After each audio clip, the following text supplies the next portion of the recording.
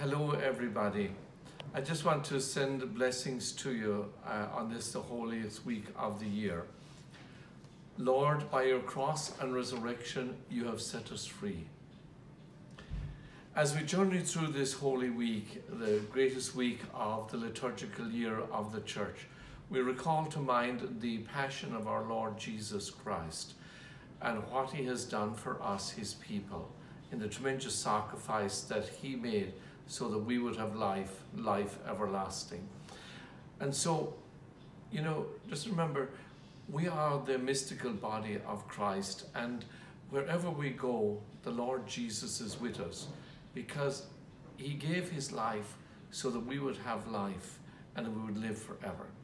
In these difficult times, we continue to bring the passion that we're going through with the coronavirus. We bring that to the Lord in prayer for discovering a cure and also healing for all peoples. And so as we go through this week then, it's a great week of prayer and awareness of the suffering in the world that Christ was part of in his humanity here on earth. But then we journey to Easter, the great celebration. And at Easter, there we will sing the Alleluia, celebrating the tremendous gift that he has given to us. So then as we journey on then this week, we will have Holy Thursday, we will have the Mass at 7:30 in the evening. Then on Good Friday, we will have the Stations of the Cross at 12 noon, and then at 3 p.m. the Liturgy of Good Friday, that solemn liturgy. And then on the Easter Vigil, Saturday at 7:30 in the evening, and then the Great Mass on Easter Sunday at 9:30. I just want you to continue to take care of yourselves.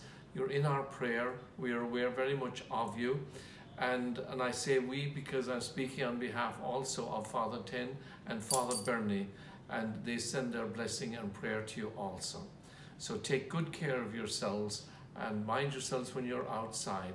Don't forget to wear your mask and keep a distance from everybody. And please God, in due time, we will get through this and we will be back together again as God's people in the church building.